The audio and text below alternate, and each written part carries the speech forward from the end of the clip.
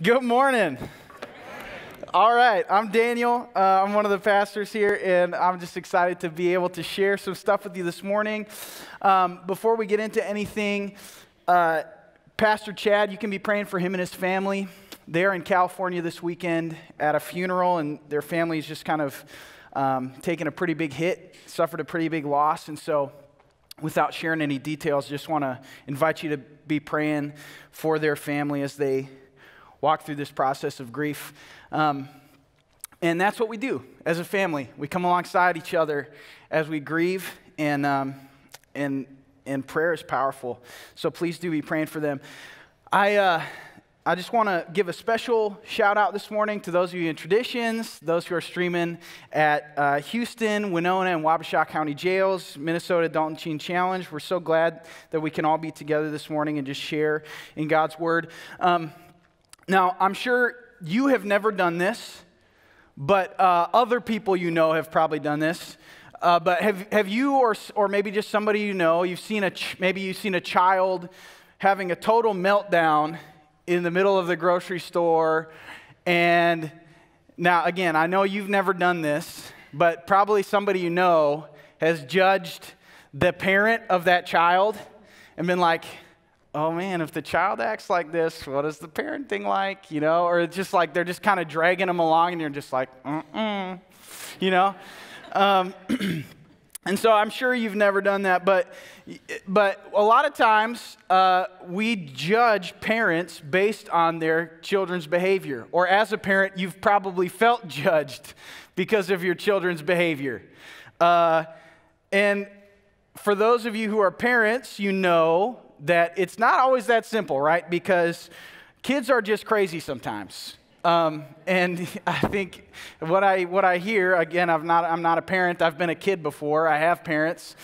But what I hear is that when you're a parent, you become very convinced of the fallen nature of humankind because your kids are sinners.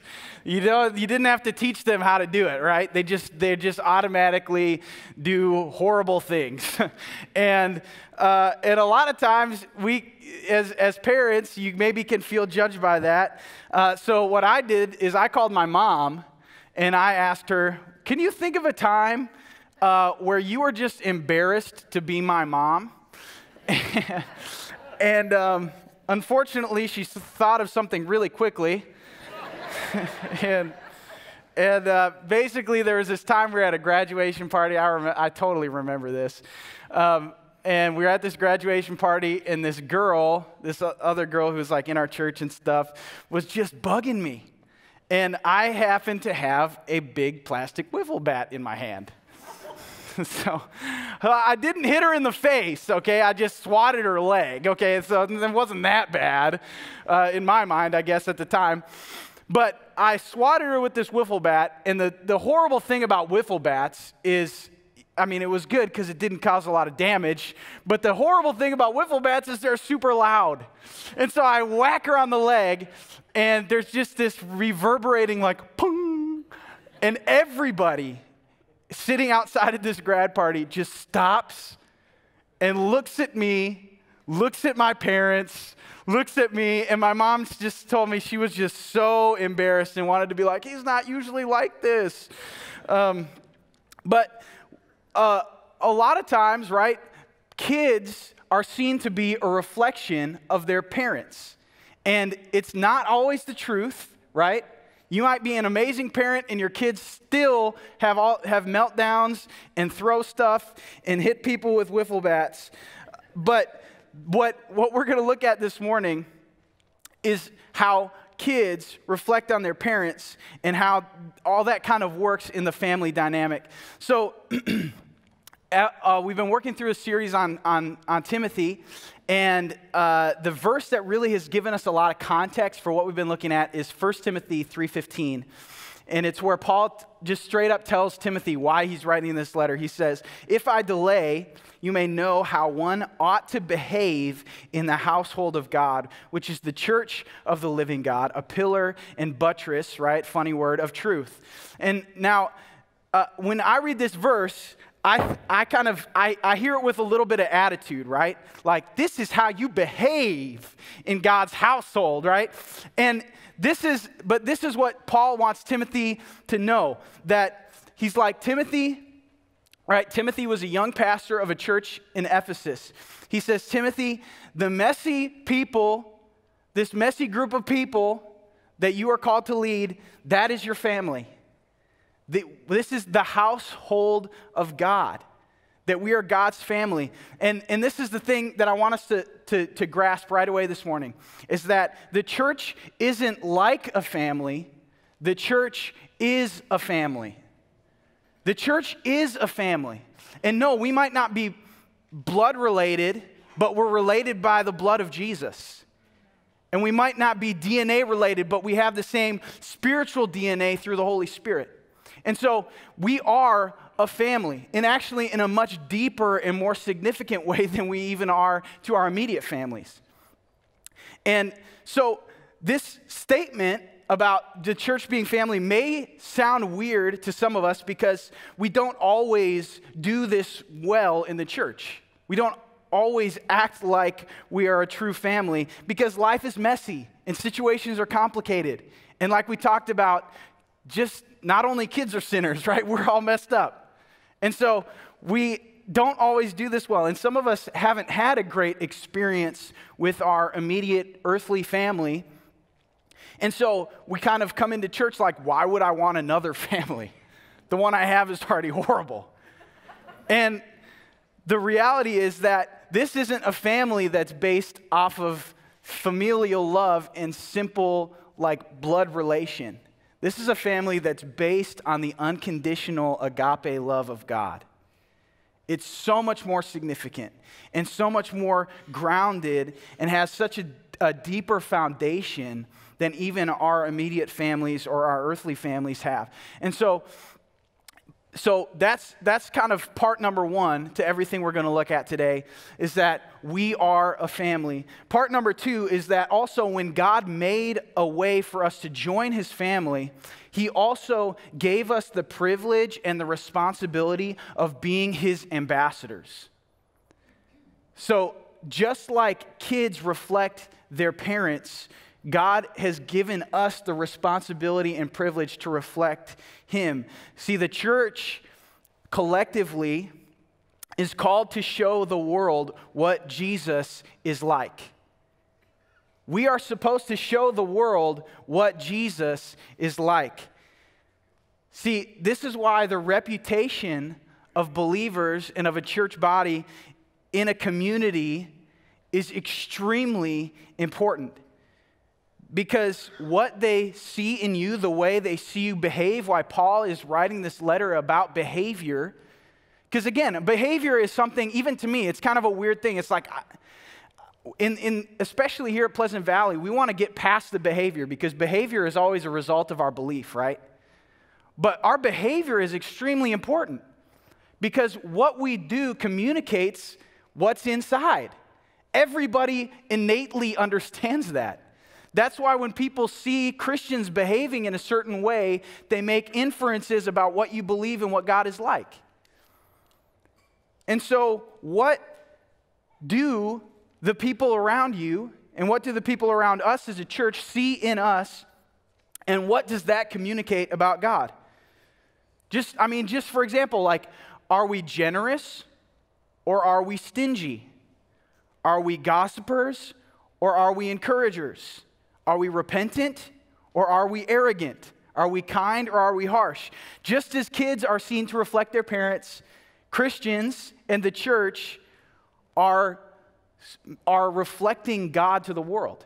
True or not, right? Just because a kid behaves that way doesn't mean it's their parents. It maybe doesn't even say anything about their parents' parenting style or anything about their parents. It could just be they're having a meltdown. But the world judges God based on our behavior. And we should take that very seriously.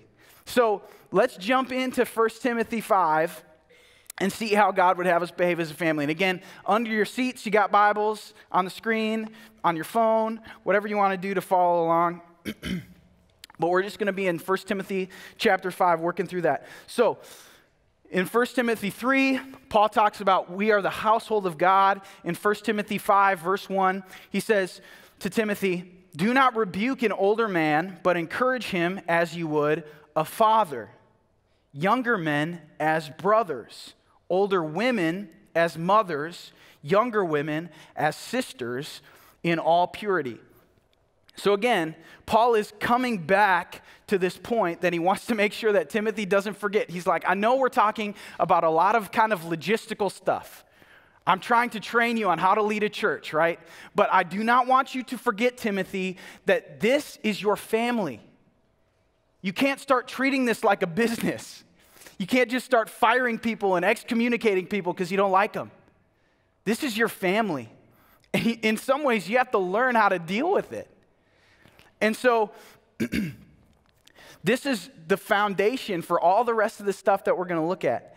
And Paul is going to give Timothy some instruction on how to handle specific situations that were happening in the Ephesian church. And so what we're going to do today is kind of look at these very specific instructions that Paul is giving to Timothy and sort of zoom out as far as what is the underlying heart behind what the instruction that Paul is giving to Timothy. See, in what Paul's going to be talking about today is this issue they were having in caring for widows. Now, the church in Ephesus had a system to care for widows, but it wasn't working super well. And there was some confusion on how to properly care for the needs of widows in their church community. And so because every person had a unique situation, and being fair and equal wasn't really working. It was sometimes doing more harm than good. And so Paul had heard about this issue, probably from Timothy. And so he sends this letter as this part of the letter as a response to this. So in verse 3, he starts to talk about this issue. And he says, honor widows who are truly widows. But if a widow has children or grandchildren, let them first learn to show godliness to their own household and to make some return to their parents, for this is pleasing in the sight of God. She who is truly a widow, left all alone, has set her hope on God and continues in supplications and prayers night and day. But she who is self-indulgent is dead even while she lives.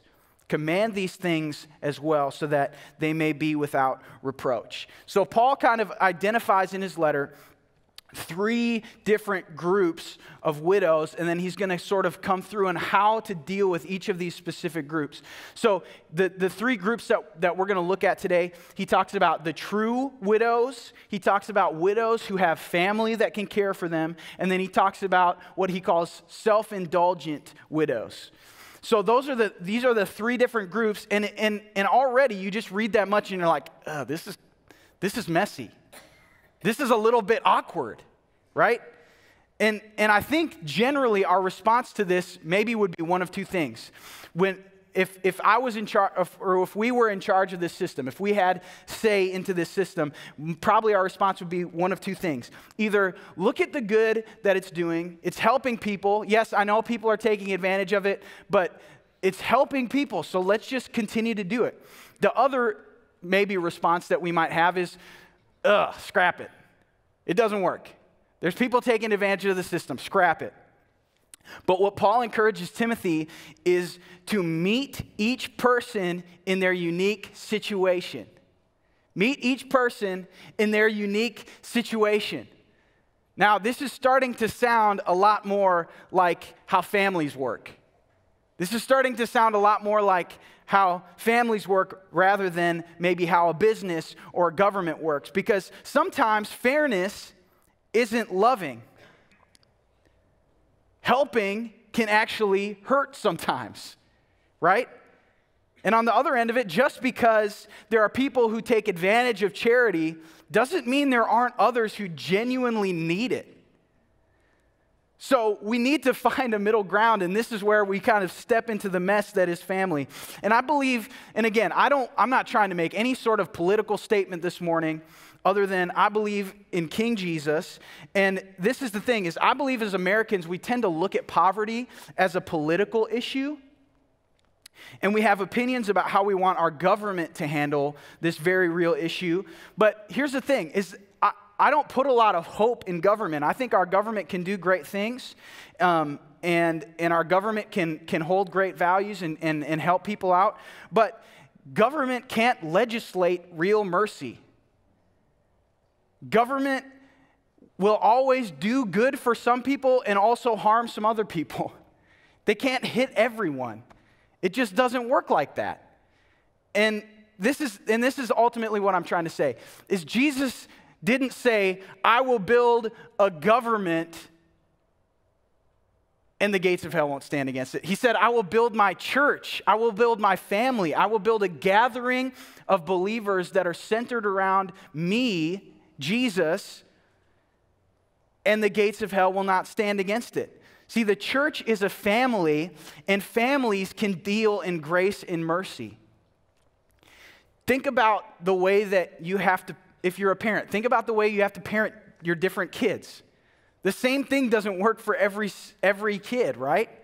It maybe worked for your first one, but then your second kid comes along and you're like, who are you?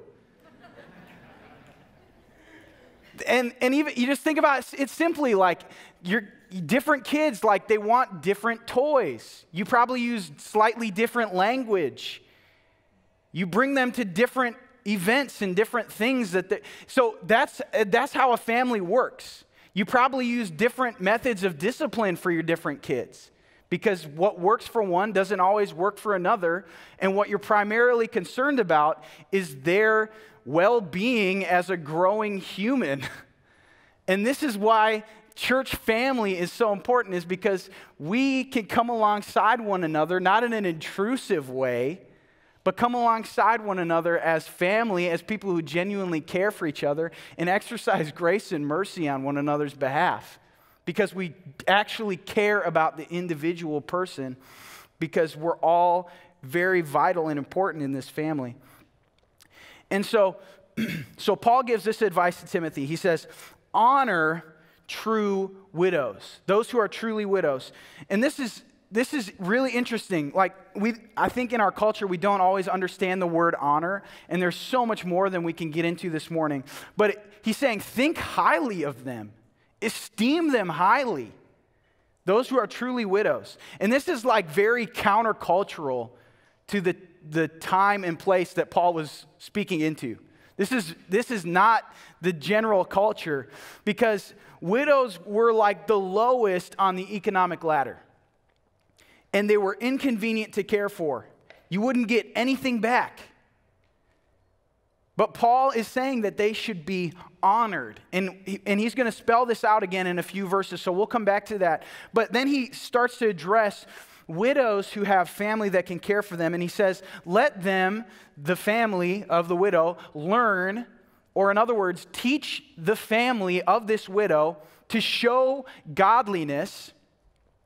Now, again, I think the inference here is that these family members are probably believers, but he says, let them learn to show godliness, or I think as a family, teach them how to show godliness, and godliness meaning to be like God, to reflect God's character, to imitate God's character. So let them learn how to imitate God's character by caring for their widowed relative. That's what Paul is saying. And then he says in verse 8, but if anyone does not provide for his relatives, and especially for members of his household, he has denied the faith and is worse than an unbeliever. That is a strong verse. As I was reading through this the first time, they're like, oh, you're speaking on 1 Timothy chapter 5. I'm reading through it, and that one like caught me. I was like, oh, that's not like somebody's life verse, that... But this is why it's important, again, and I want us to remember that the world connects our behavior to God's character. The world connects our behavior to God's character. So think about this. What does it say about God if we don't care for our own family? What does that say about God? What does that communicate about God? if we cast aside members of our family because they become an inconvenience, what does that say about God? Conversely, if we take really good care of our family, what does that say about who God is? Because when I see who God is, when I look at Scripture, when I look at Jesus, man, I am very sure that I am inconvenient to love. I don't think it was convenient for Jesus to leave heaven, for Jesus to learn how to walk and talk. I don't think that was convenient. I don't think it was convenient for him to hang out with 12 guys who never really got it. I don't think it was convenient for him to go to the cross for me, but he did. I am a huge inconvenience to God, but it's because of his love that I am where I am today, an accepted child of God. And so that is what we should reflect.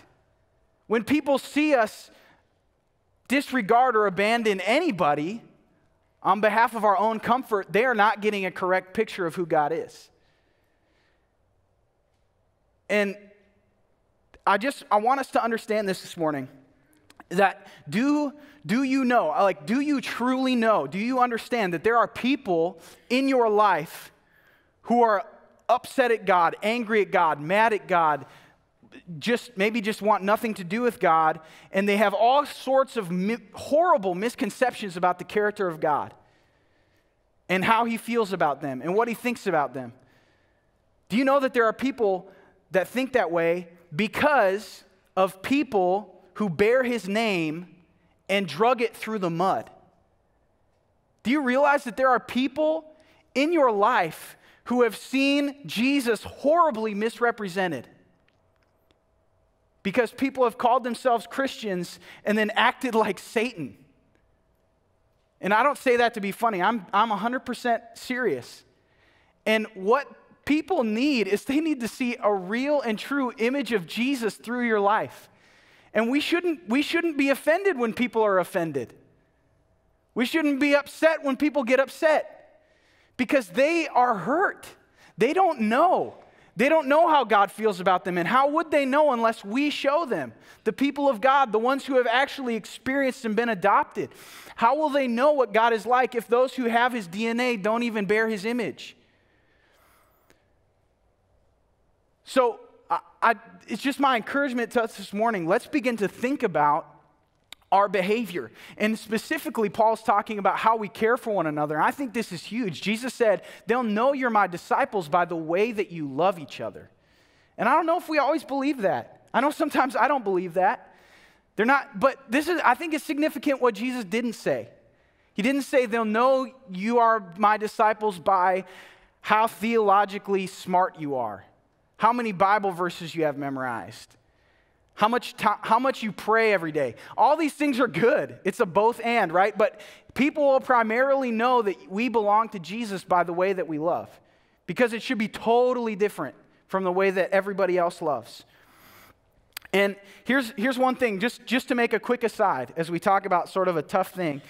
I know there are people here who have made the decision to put your loved one into a nursing home, and for many of you, that was like one of the most agonizing decisions you've ever had to make in your life. And I just want to say, you should not feel guilty this morning. That is not what this is about at all.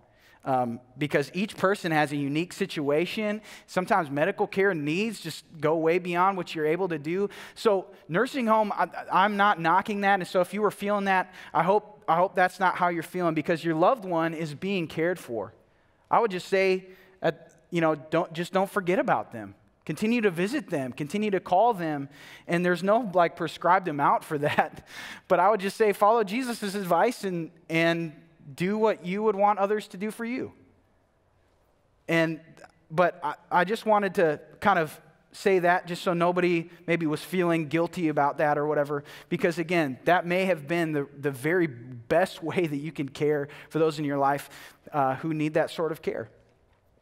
And I would just also like to add that even in a nursing home, if you have relatives or maybe parents or grandparents in a nursing home, it's an awesome testimony, even just to the other people in the nursing home and staff and things there, just to see you caring well for your relative who is still there.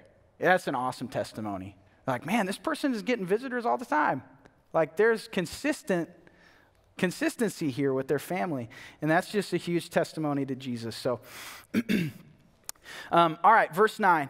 Let a widow be enrolled if she is not less than 60 years of age, having been the wife of one husband and having a reputation, catch that word, reputation for good works.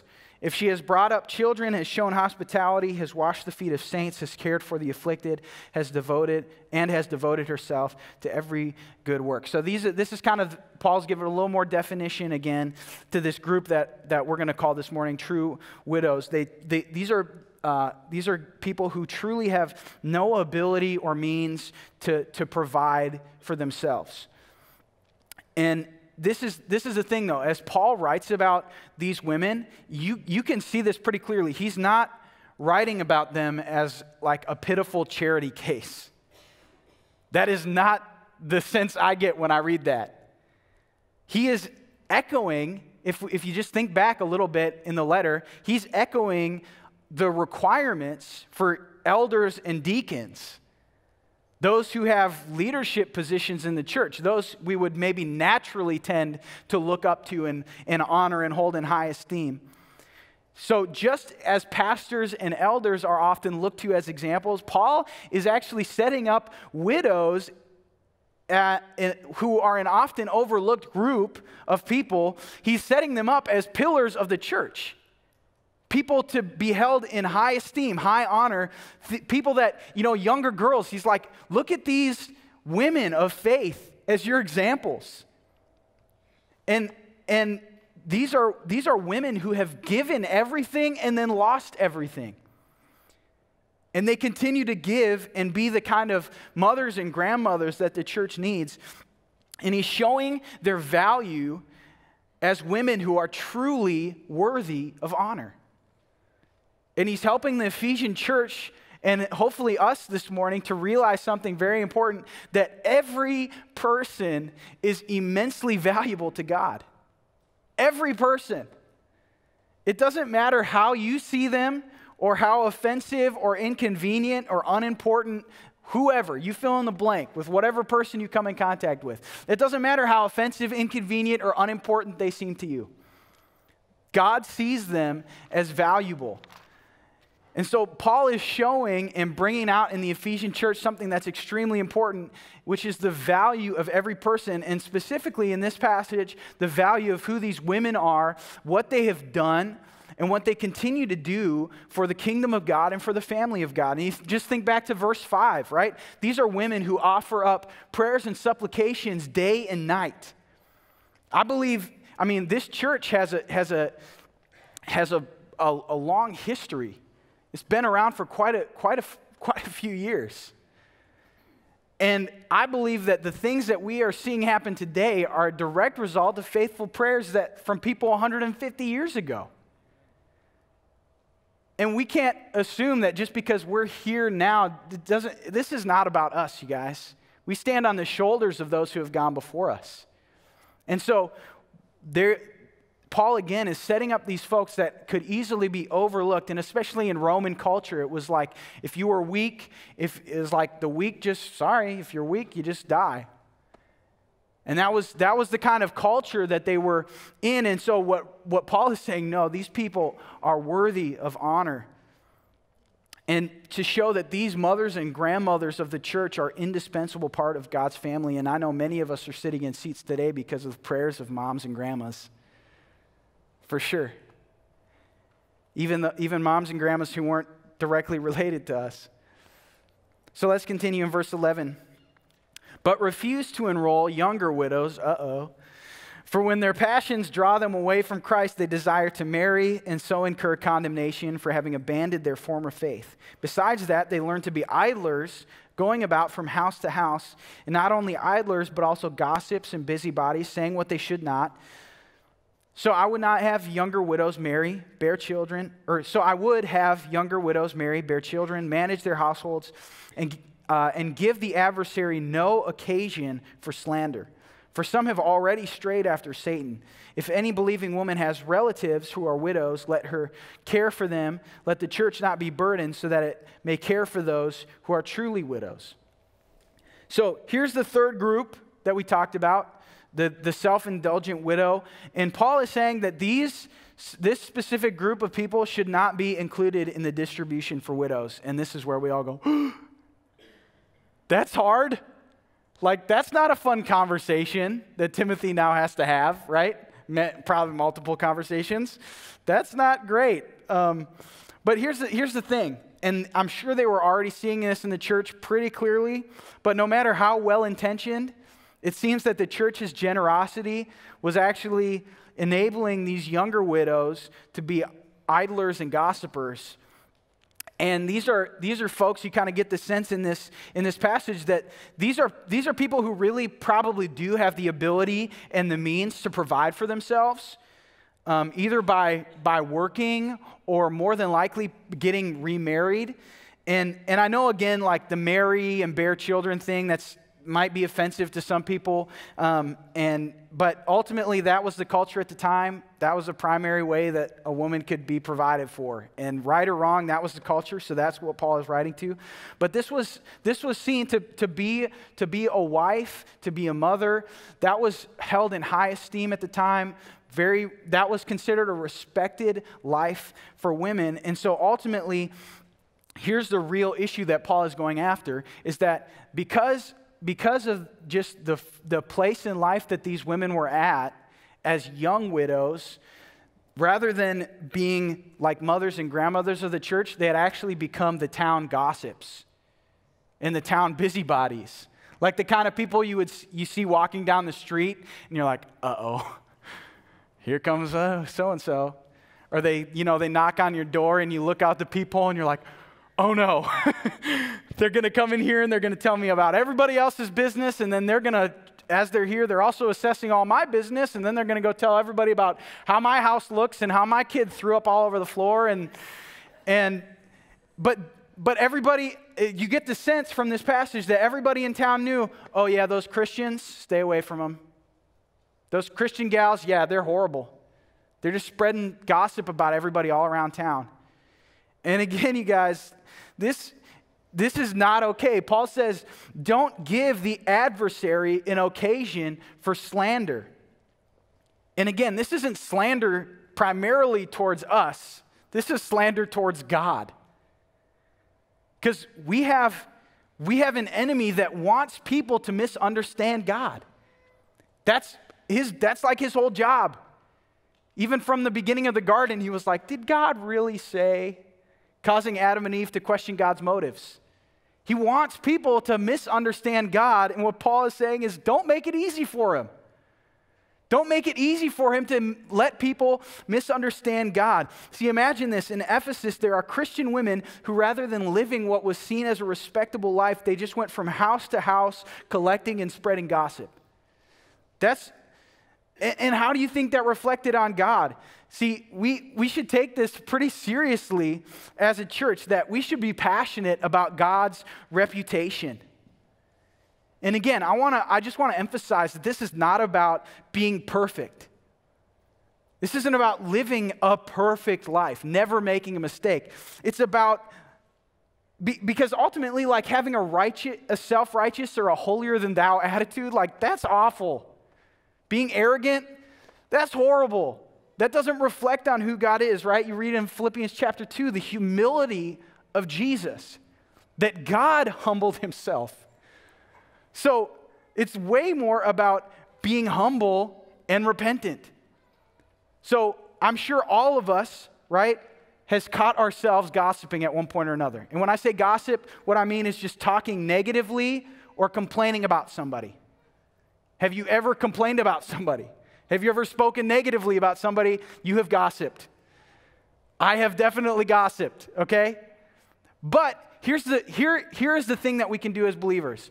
As we grow to gossip less and less, we can ask the Holy Spirit to convict us, to reveal those things, and start to work it out of our lives. And as he does that, what will happen is, maybe I'll be with my same friends, right? And I'll walk into this same relationship. And generally, maybe I have this one friend, and every time we get together, all we do is gossip. This is my gossip friend, whatever. This is Jerry Gossip. And we hang out, and we talk about other people, and that's just what we do. Well, maybe I get together with Jerry again, and instead of talking about our coworkers, what I do is I find myself right? I start to talk about Ned, I don't like Ned. He's annoying. Everybody in the office doesn't like Ned. I'm sorry if your name is Ned.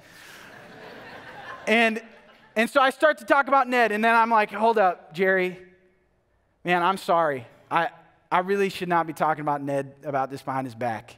If I really have a problem with Ned, I know that I should actually just talk to him directly. And I just apologize because I was gossiping. So I apologize to you, and I need to go apologize to Ned. Now, what does that say to Jerry? He's like, what? Who am I going to talk to now? Who am I going to gossip with now? And what it lets him see, because I think we get caught up all the time on like, well, everybody's always seen me do this. Everybody's always seen me act this way. So they're just going to, if I change now, if I let God change me now, then they're just going to think I'm a big phony. No, that is totally a lie. Have you seen somebody's life get changed? Have you ever seen somebody's life get changed? It's amazing. It just makes you go like, man, I want what they have. And maybe not right away. That's probably going to be awkward to have that conversation with Jerry Gossip, right? But eventually, he's going to see my life continue to transform, not just in that area, right? But maybe he's going to see me actually make amends with Ned. And now maybe I'm the only guy in the office who hangs out with Ned. And they're like, who the heck are you? Ned is still annoying, right? But I'm caring for him. I'm loving him, not because it's from me, but because it's from God. And it starts to show the way that God comes after even the most unwanted people. And they're getting to see a little image of who God is. And again, I don't do this because I'm this amazing Christian and I have everything together. It's like, man, I'm messed up. But God is changing me. He's helping me to reflect the DNA that's inside of me. I'm getting a DNA transplant. I'm getting a love transplant. So if you allow people to see your need for God and His changing work in your life, they'll want what you have. They'll want what you have. Now, at this point, Paul makes an important transition in the chapter to talk about how we interact with other people in the family of God. So let's just jump into it in verse 17. He says, let the elders who rule well be considered worthy of double honor, especially those who labor in preaching and teaching. For Scripture says, you shall not muzzle an ox when it treads out grain, and the laborer deserves his wages. Do not admit a charge against an elder except on the evidence of 2 or 3 witnesses.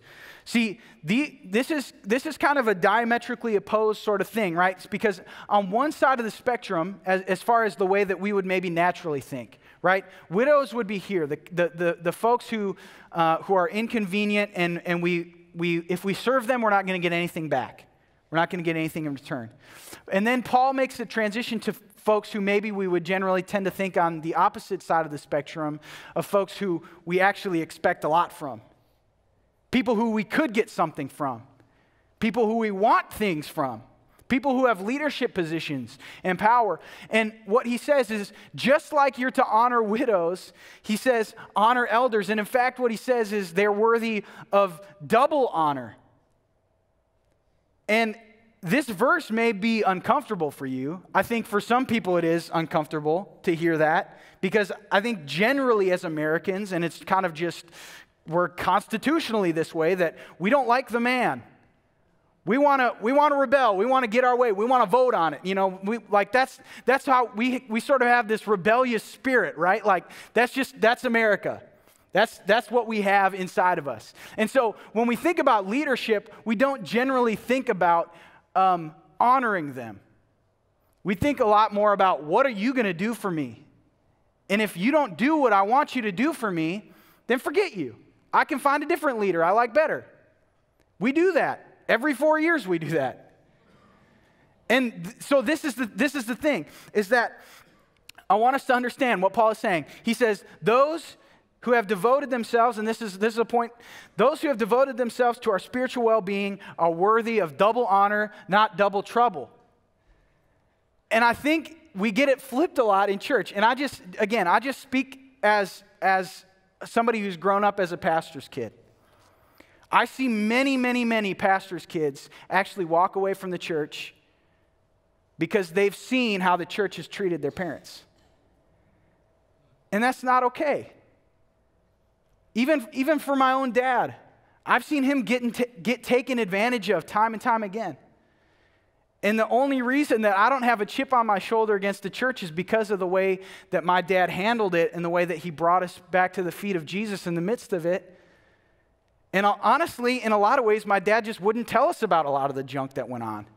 Because if he did, I probably wouldn't be standing here today. Because I'd be out there all bitter and angry at the church. And so what we are called to do is actually to hold up those who have committed their lives to our spiritual benefit.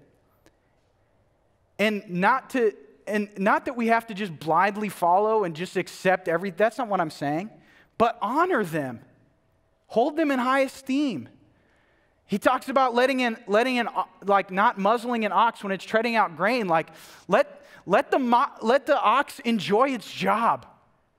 It's got to tread the grain. Let it at least eat some, right? Let pastors and elders enjoy what they're doing. Don't make it horrible. And again, these are people who have invested themselves in us and have literally turned away from all these other things they could be doing in life for your benefit, for your spiritual benefit. And so, again, it's just about being a family. Because a lot of times we see pastors and elders not as a part of the family, but as people who are, it's like, how are you going to feed me? How are you going to support me? How are you going to help me? And let me tell you, your pastors and elders, they want to come alongside you. They want to feed you. They want to help you. That's their heart. That's why they do what they do. But just because you can't always get exactly what you want doesn't mean that you should cause all these problems and trouble for them. And there's a way to honor somebody and disagree with them. That's just the case, is that you can still honor somebody and not totally agree with them. And you can disagree gracefully and lovingly. That's okay. See, Jesus didn't say that his entire church would always agree on everything, right? But he said that we should love each other.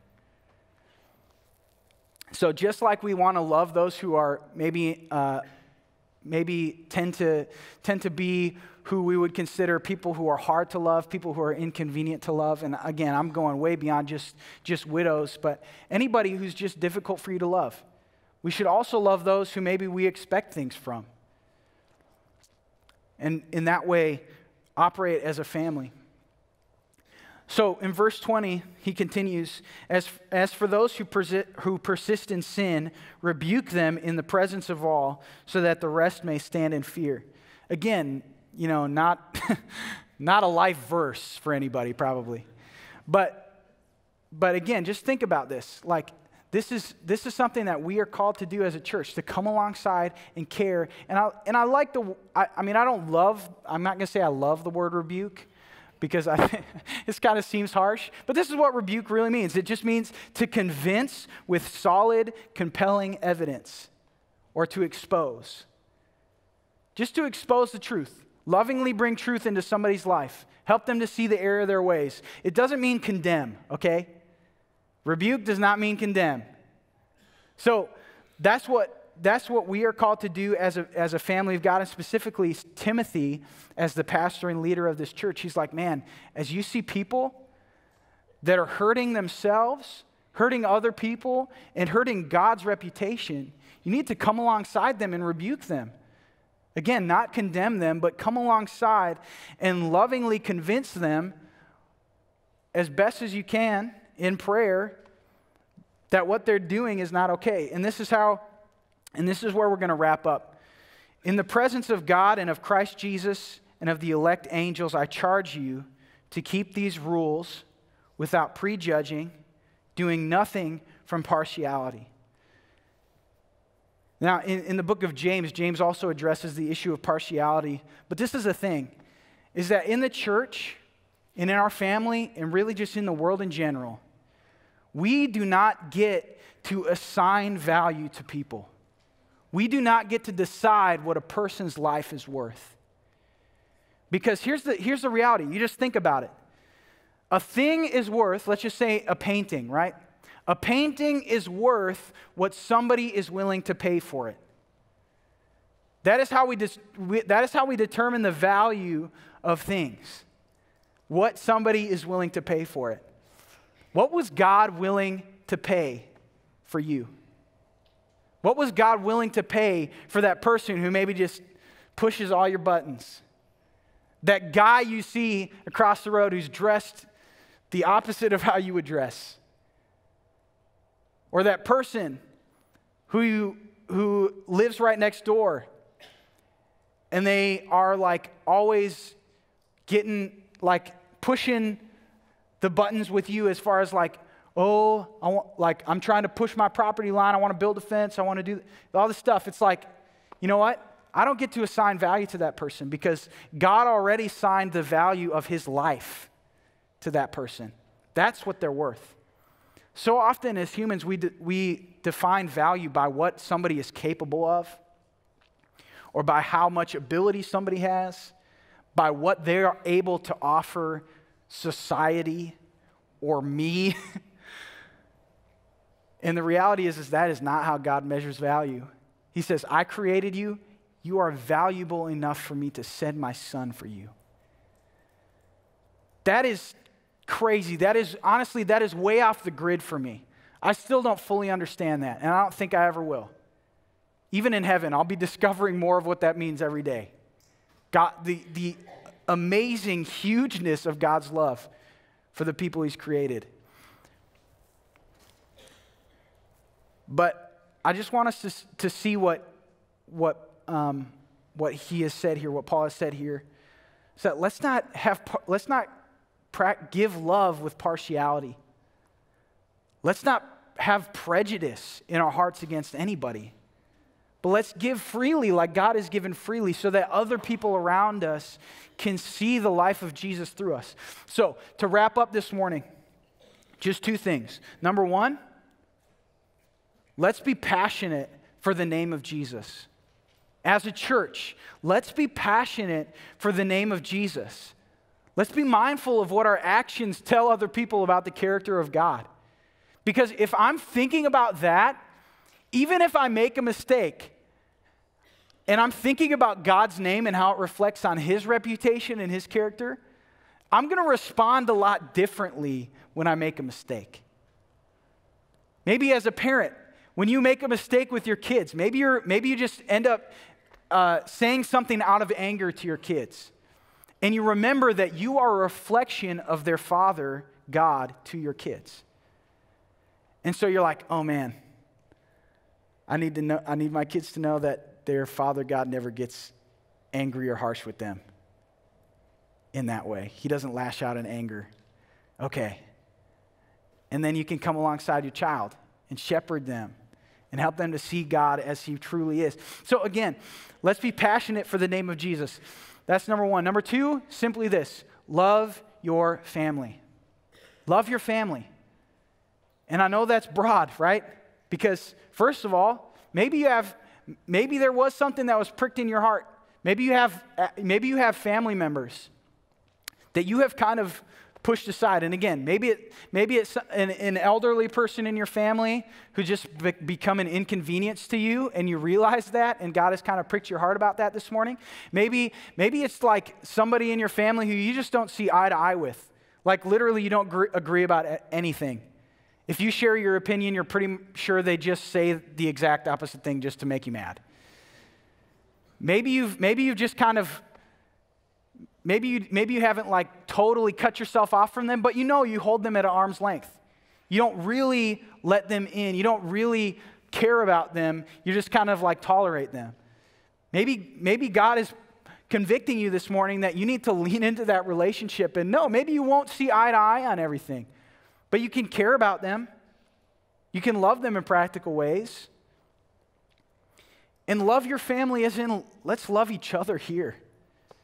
Man, if people come in and they feel like, man, I just sat in a chair. If that's what people feel when they come here, honestly, I wouldn't want to be here then. And let me just say, I have experienced amazing, amazing love, an amazing community, an amazing sense of family here. Personally, I have. And so I just want to thank you personally for that. And I know that we can continue to grow. We can continue to do better. We can continue to become more and more and more like Jesus and the vision and the image that he has, what he imagines when he thinks about his family. So, would you pray with me this morning? Father, we thank you that, first of all, we can pray to you as Father because you've adopted us as your kids. And we want to take seriously the charge that you have given us to reflect your name well. And we do that primarily by loving the people around us and specifically loving those people here in our church family. And so we pray that your Holy Spirit would enable us to do that supernaturally well. I pray that when people attend this church, that they would see that this is not a place where we just come and we sit and then we leave. God, I pray that we would actually invest in one another, that we would care for each other, and that our community and ultimately our world would see your goodness through the way that we love and care for each other. We thank you in Jesus' name. Amen.